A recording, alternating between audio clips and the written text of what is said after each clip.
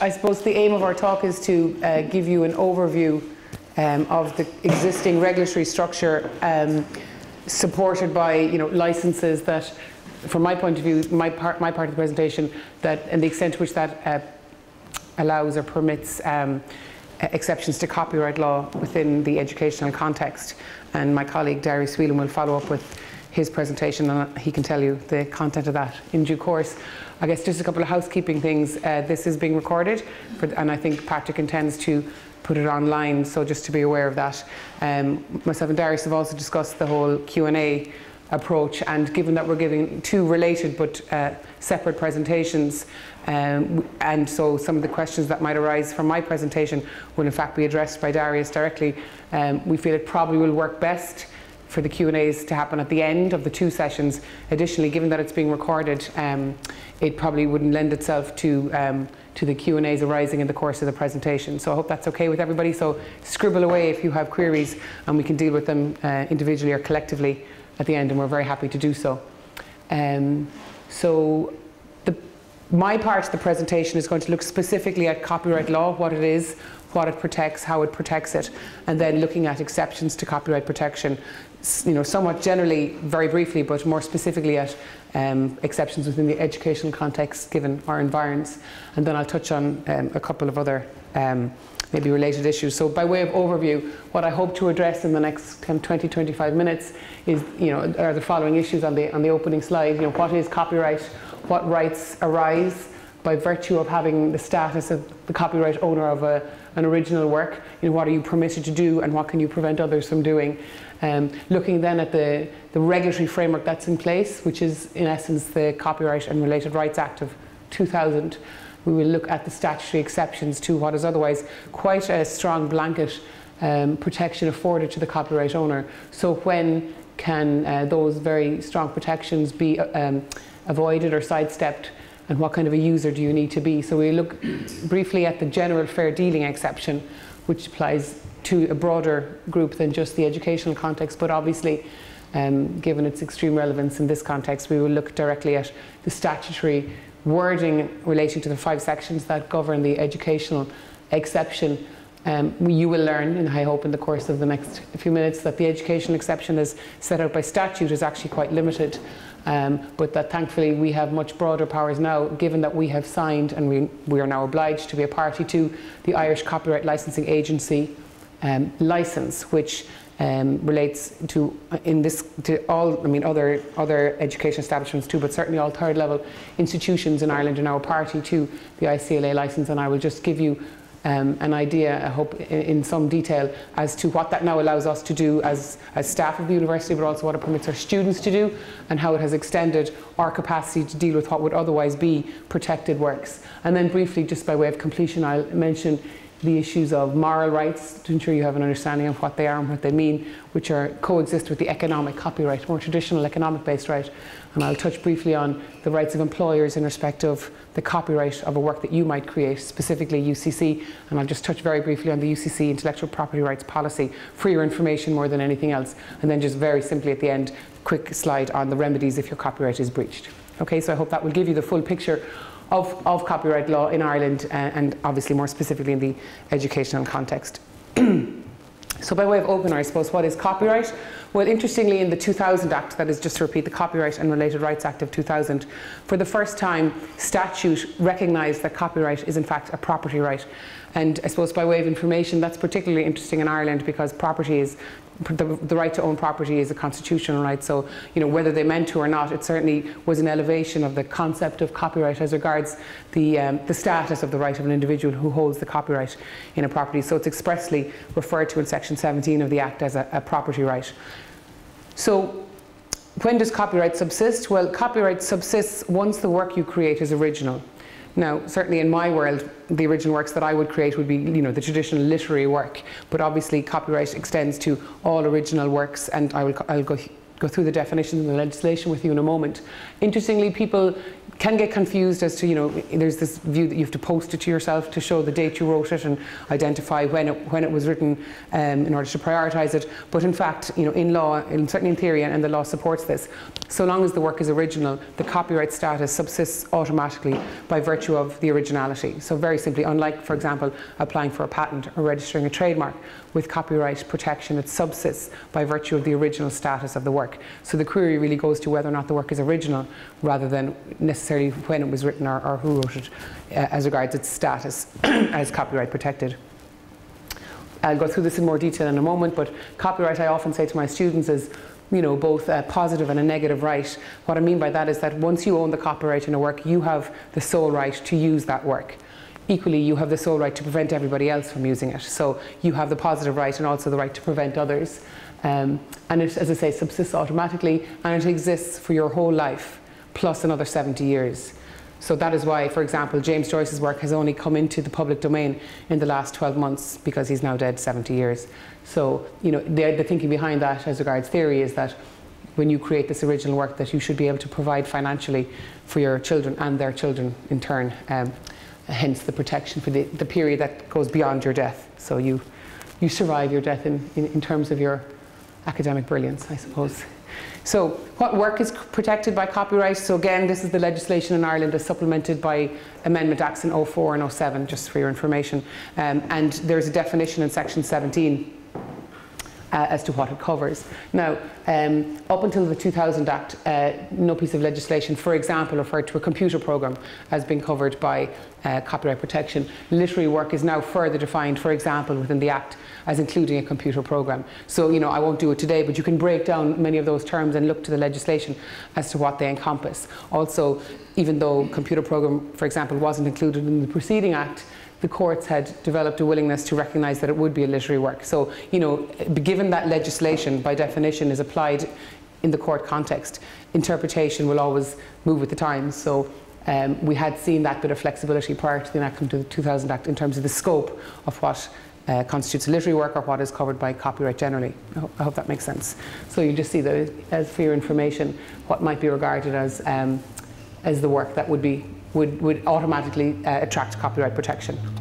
Okay, so I did mention to you that the copyright subsists automatically once it's an original work. So just very briefly, by way for completion, what's original? Well, an original expression obviously whether or not it's original turns on the facts of a given case. So you can't say, well, it has to comply with the following formula to be deemed original.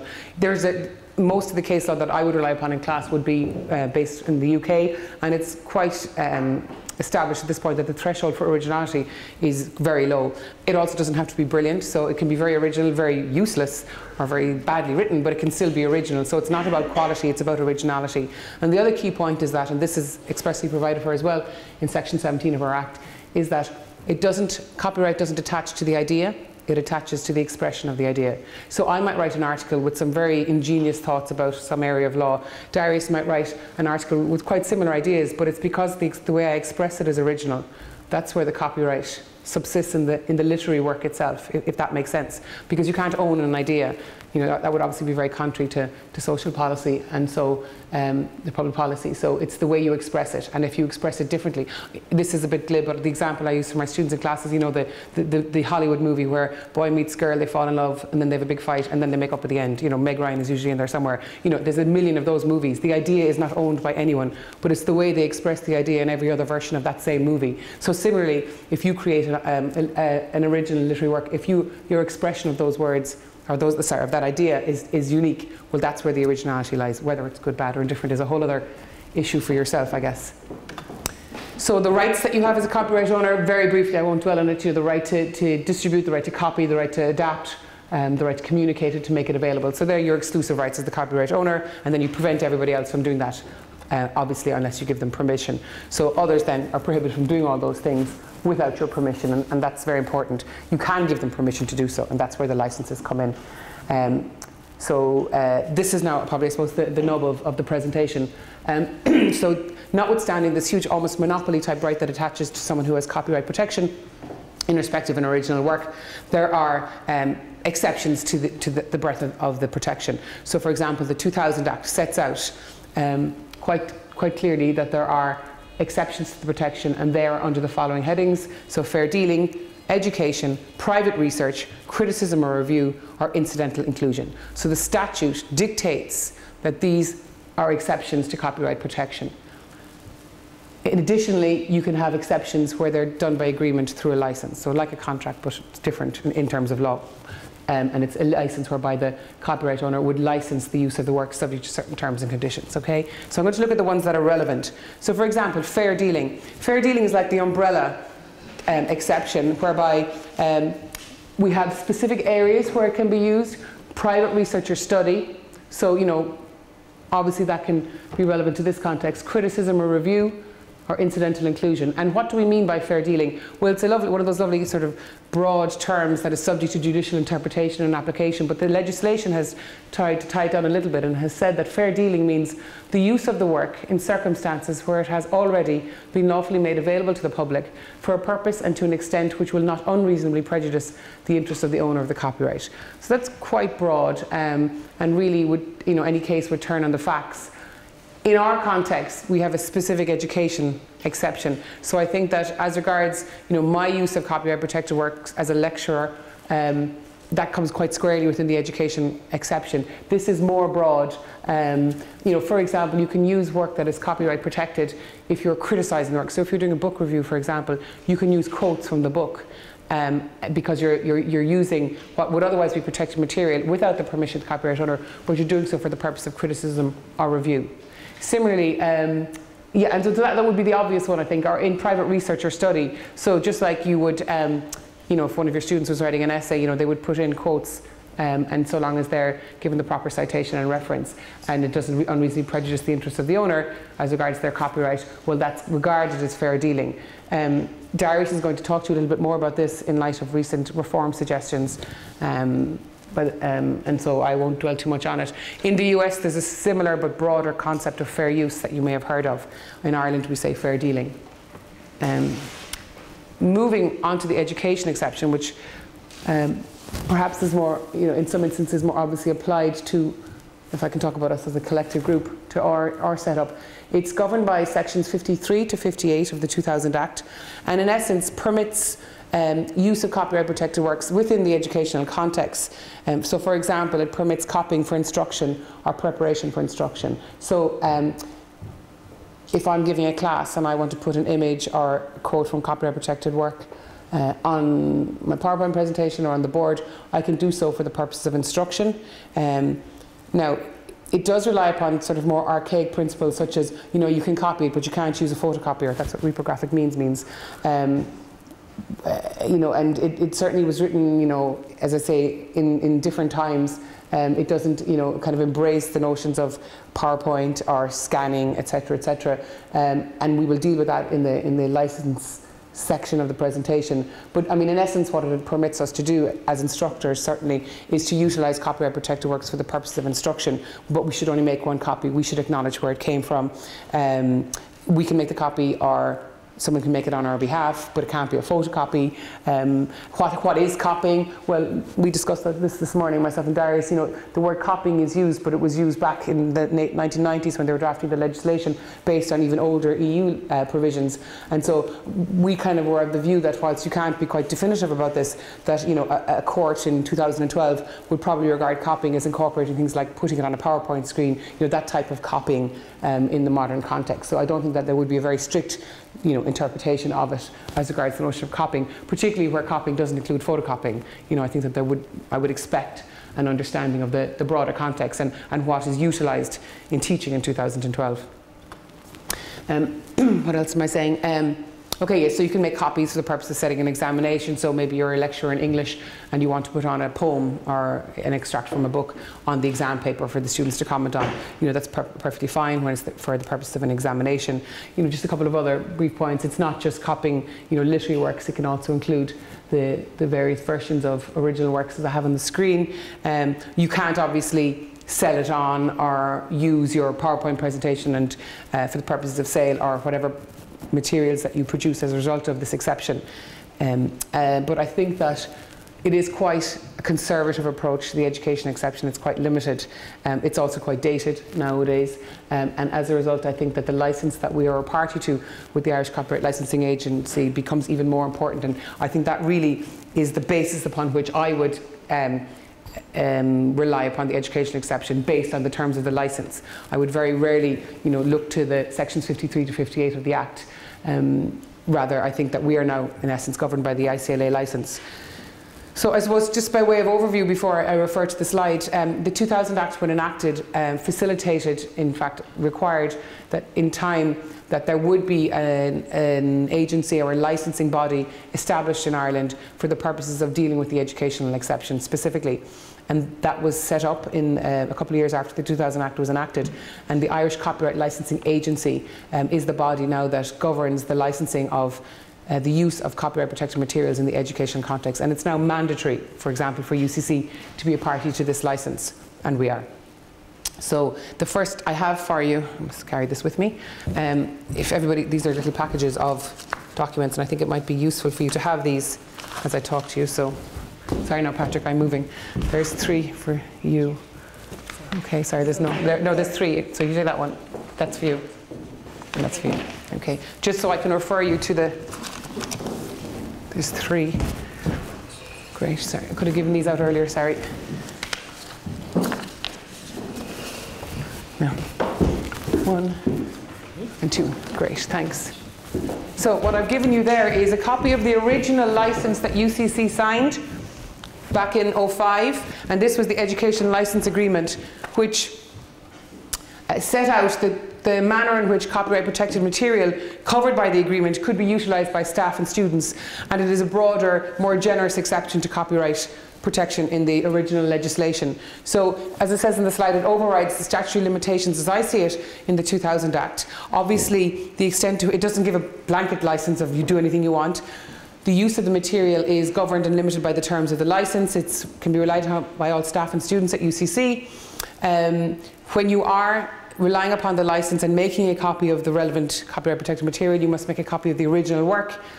What does it refer to? Well, I'll come to that in a minute, I suppose. Maybe, yeah. So what it allows you to do is that it allows you to make copies. I think I have this on a slide. Sorry now. So yes, this is what I wanted to get to.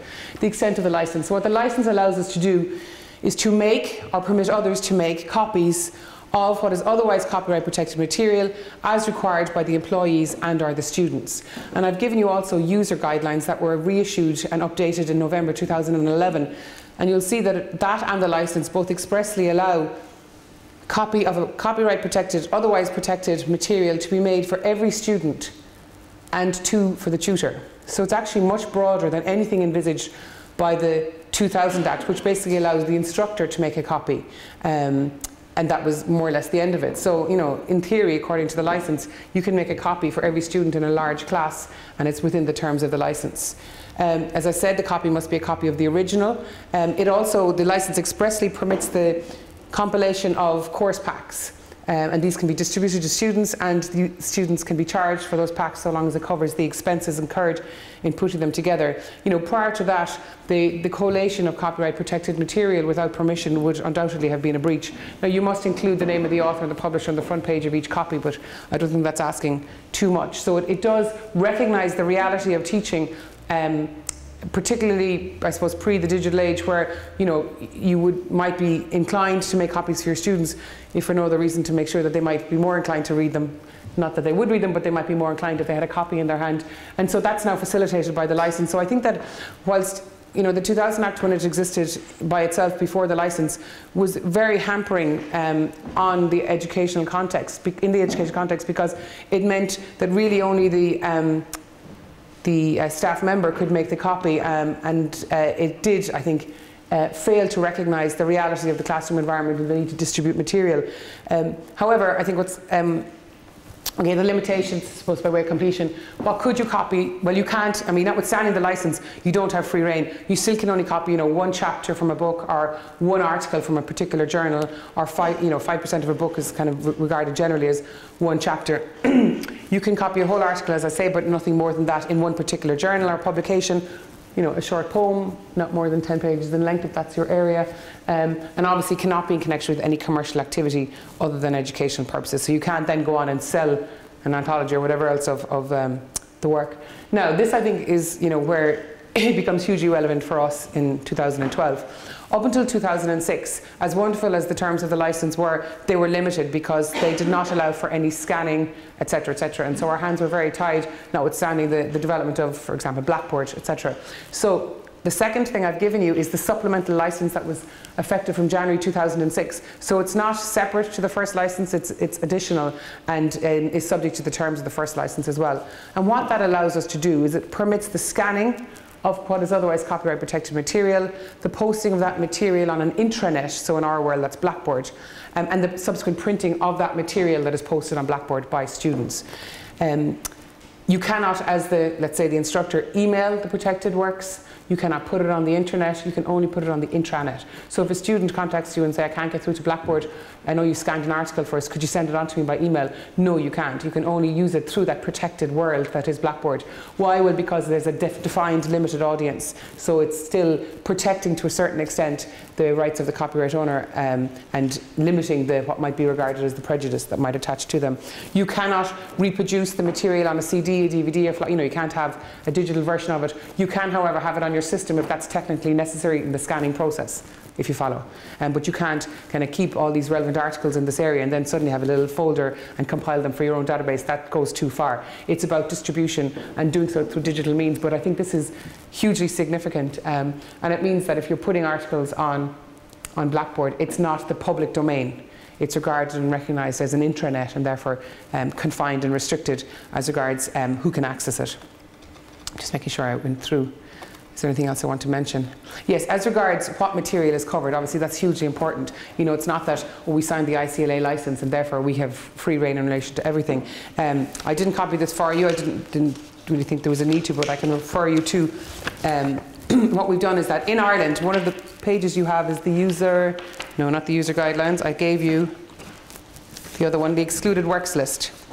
So up until a couple of years ago, like the EU and the US, what we had was a list of, I think it was 56 publishers in Ireland. And if your publication that you wanted to make a copy of or part of it copied was published by one of those 56 publishers or some number like that, it came within the terms of the license.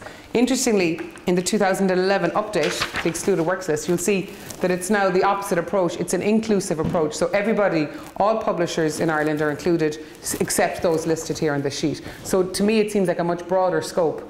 And what happens then is that and how does it work? Well, what happens is that for every student in UCC, we pay a fixed sum. Used to be €6, then it was €8. It's something around that amount of money per student. And then per head per student, am I right or am I wrong? I don't know. Oh.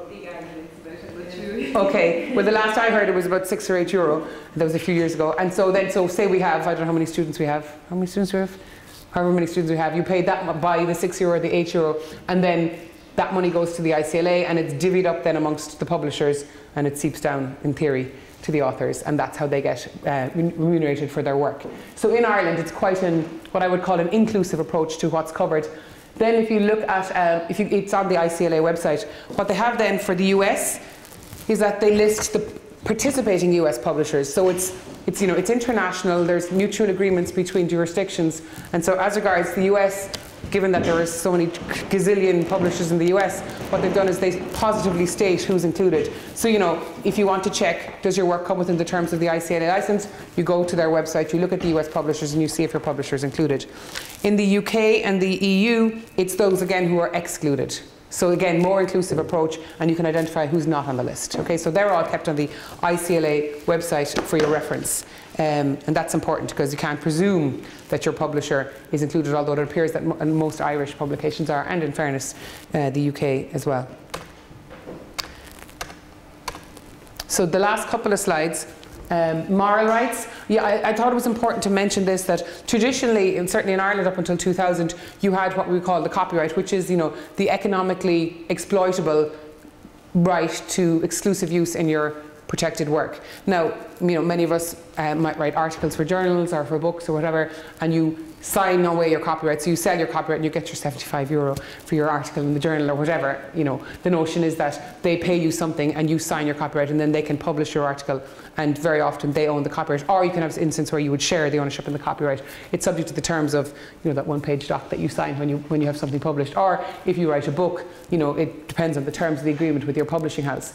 However, whether or not you give up all your copyright ownership or whether you share it or whatever else, you as the author will always retain what we call the moral rights. This is a very kind of French concept. It comes from the civil law and began life in the Berne Convention. But anyway, the EU pushed it in the late 1990s and eventually has now become part of the harmonised copyright law across Europe and exists under our Chapter 7 of our 2000 Act. And what it means in essence is that if you create an original work, whilst you can of course sell it and be remunerated for the copyright, and then you no longer own the copyright, it's kind of the idea that it will always be a part of you because it was your creative genius that created this original work, and so you must always be recognised as the author of the work. So for example, if you sell it to, I don't know, Roundhall Thompson, and the grandchild of the owner of Roundhall Thompson has always wanted her name in a book, so he says, here's $1 million for the book, we're putting my granddaughter's name on it. They can't do that because this notion of moral rights means that it always attaches to you. It's kind of like, it's like your arm, it's always a part of who you are.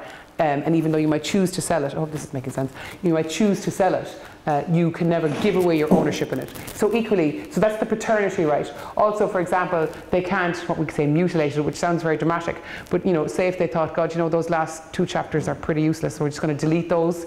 They can't do that even though they own the copyright. Why? Because they're mutilating or distorting your original work. So it's like you kind of always have a hold over your work, and that's the notion of moral rights.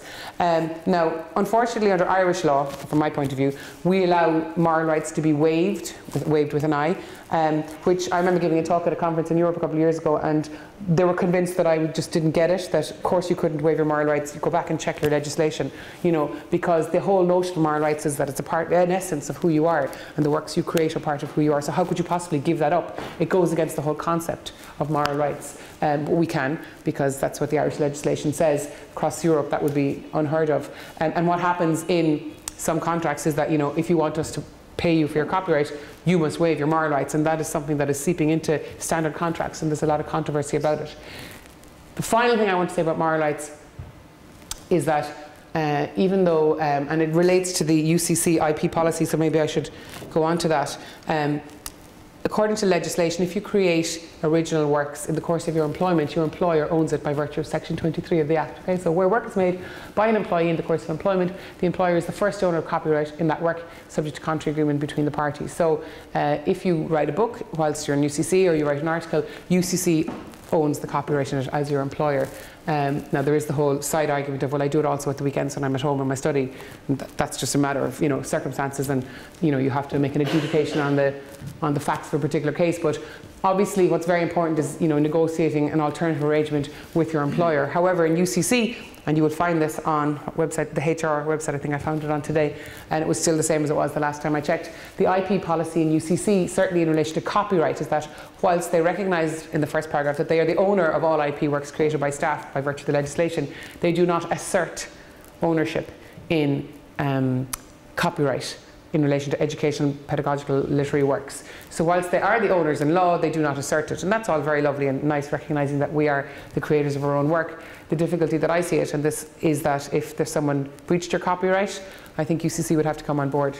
Sorry, now Office of Corporate Affairs, but as I see it, UCC would have to come on board as party to the proceedings, because the first defence that the alleged infringer would say is that, well, you don't own the copyright, how can you possibly claim we've breached it? So there is that issue. And then in relation to that, if there is an issue as to your moral rights, whilst UCC own the copyright, I think there might be some issue as to who really owns the moral rights. So that's just getting a bit technical, but just I suppose as people who might be creating works in the course of your employment to be aware of those issues. But certainly in relation to copyright, UCC respects the fact, I think, that they state they don't assert their right. They don't give it up, but they won't assert it. Okay, does that cover? Yes. So, oh, there you go, there was a slide and everything for it. So they have a statutory entitlement, they don't assert it. And there's no mention, certainly that I've ever seen in any contract of employment in UCC, in relation to anything extra or avoiding the statutory position. Obviously, patents is a whole other ball game, not for today. the IP policy in UCC has a whole technical formula for, you know, who owns what percentage of a patent and the commercialization of students' work and lecturers' work, etc. So that's not for today, but just be aware that it's very detailed and something that UCC has worked on as regards their IP policy more generally. Final slide, remedies for breach. If your copyright is breached, for what it's worth, there are criminal and civil remedies available. There's also EU provision where in 2005 the Enforcement Directive was enacted, and that has given rise to a much greater degree of harmony across Europe. So it's okay if you're breached outside of Ireland. Within the EU, the provisions, the protections, the measures, the evidence issues should all be pretty similar. And in civil proceedings, the type of remedies you can secure: damages, an injunction. Cease and desist means they must stop what they're doing. And if they make money out of the breaching your copyright, you can account for their profits and gain. Okay? So that is the end of my presentation. I hope it was relevant to any issues that you might face or any questions that you might have had. As I mentioned at the beginning, Darius and I will take questions at the end. Okay, thank you.